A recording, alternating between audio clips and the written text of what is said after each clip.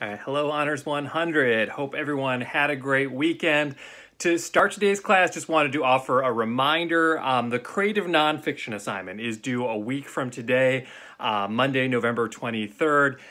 Please keep an eye on that deadline. And this assignment, my intention is for it to be one that in many ways is fun and relatively enjoyable because you can kind of make it your own and write about something either personal or something that you're personally interested in, as opposed to making an argumentative essay or things like that. Some of which could have been what you're interested in as well, but this is really meant to be sort of something that allows you to kind of reflect and or research something you're interested in, and just kind of give us essentially a nonfiction story kind of related to all that.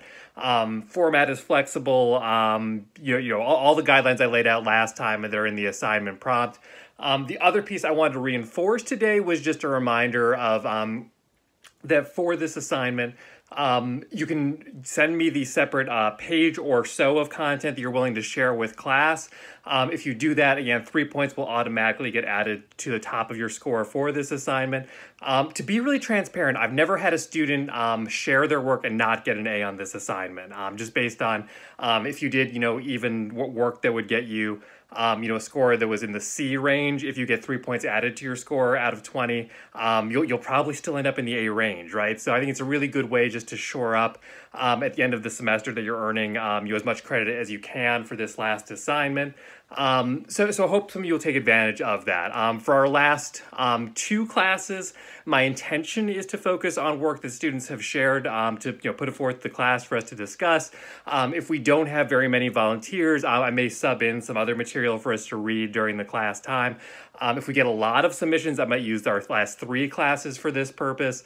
So in any event, again, just remember you can email or message me separately to share the page that you would like to share for that purpose. I think it's a really good opportunity to get that extra credit, but also just to end the class in a way where we're kind of interacting with each other and getting to share work that I think you all should be pretty proud of. So look forward to that. Please feel free to contact me with individual questions about what you're thinking of working on.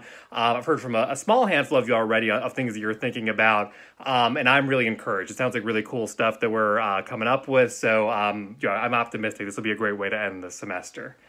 But okay, so to switch gears here, we'll look at the Walters essay. So this reading, I would also put in the vein of creative nonfiction.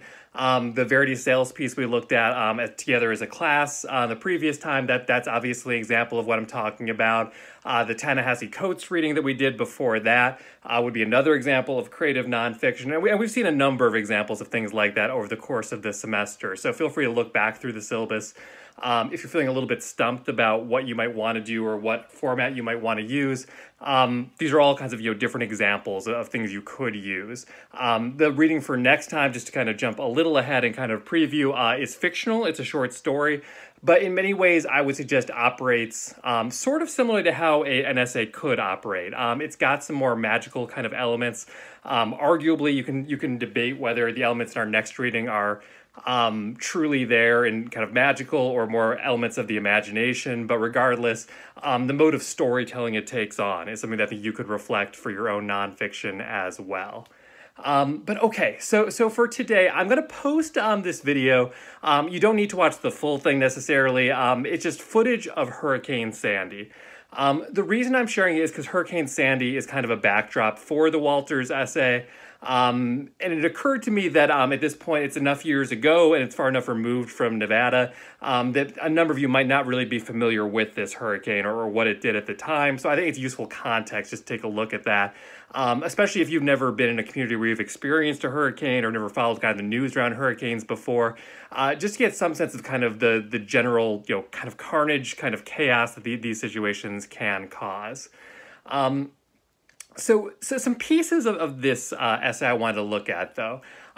One is the collage style of it, by which I mean we get these fragments of different pieces of the narrative, of the story that Walters is telling, of kind of more historical sort of information about weather, all of which I would suggest kind of adds up to a whole, right? We talk about the gestalt of something, that it's the idea that the sum is greater than, or the whole, excuse me, is greater than the sum of its parts. So we have all these individual pieces that might not seem to fit together other at first blush, but when we kind of study what they do in interaction with each other, yields something interesting. I think that's a big part of what Walters is getting at, is kind of driving home, again, the sort of chaotic nature of the scene that she's depicting, and how all these different parts of a life can kind of intersect with each other. But let's see, and then, okay, so to go to another key piece of this thing to me that's of interest, 'cause I'm going to actually leave this one relatively open-ended just because I think it's the kind of essay that invites the reader to go to what they're most drawn to, what they're most interested in. So please feel free to bring in other elements. But one of the things that I find most interesting, and I think is kind of an undercurrent in this essay, is this idea of sort of the changing or conflicting different meanings of words. And I think that the Walters' choice to kind of explore this theme, again, speaks to the sense of disorientation, the sense that everything is changing in results of the disaster that she's depicting in the essay. But for example, there's the word ship that first comes up in 191, and she discusses a little bit, different meanings of it. But, there's a boat that is a ship. There is to ship something, the verb that we, send something across a ways. There's different, again, there's the boat, but there's also, for those who are, into kind of, space travel, especially science fiction kind of narratives, there are space ships. There's the trope in, especially people who look at, fan fiction or, participate in online communities, about shows that they like, of shipping people. So all these different meanings of this word can kind of intersect with each other. And I really, there's another one here of the term skyscraper, which comes up on 184, where what Walters kind of discusses the origins of it, that, it was kind of taken on by the land and sort of by our mass culture as being just those really tall buildings. But the original meaning of it being part of a ship that reached so high that it appeared to scrape the sky, right? Which I think is really interesting. And I would suggest that there's an undercurrent here of sort of this idea of justice for different kinds of people, of racial justice even, and the idea that the land sort of appropriated this term from the sea, right? What water might represent here, I think is pretty interesting. And on that topic of water, there's the idea, which she brings up on 181 to 182, of the sea as message versus messenger. So like it itself being the information that's being conveyed versus it being the medium through which something is conveyed. And on page 187, it gets into potential conflicting symbolic meanings of water when we get into that, which I think is pretty interesting. There's a reference to the Statue of Liberty on page 187 that I find fascinating. It's probably my personal favorite part of the essay, where it talks about the Statue of Liberty looking outward towards the sea for help, which I think is pretty directly in conflict with the kind of default meaning of the Statue of Liberty that people tend to think of. It being a symbol of kind of, the United States and of kind of welcoming people in. So that's usually, people were sailing across the sea and into New York. That'd be one of the first things they would see, is this statue as this symbol of, freedom and kind of welcome. And the idea that it's facing outward, not to welcome people, but rather it's looking for help for people, right? I think is a fascinating turn on this thing. And obviously not the original intention of the statue, at least I don't think so. If someone wanted to argue that from a historical perspective, we could perhaps get into that.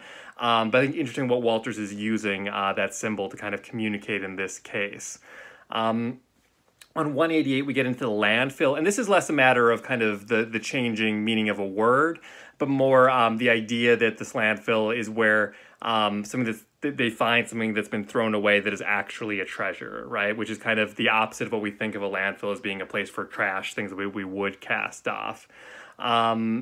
On page 193, there's this idea of New York as a concept rather than a fixed place, which I think to some degree kind of intersects with our discussion of Baltimore from the Coates reading that we looked at previously. I'm interested in what people think of New York as a concept, as it's depicted again, is on page 193 here.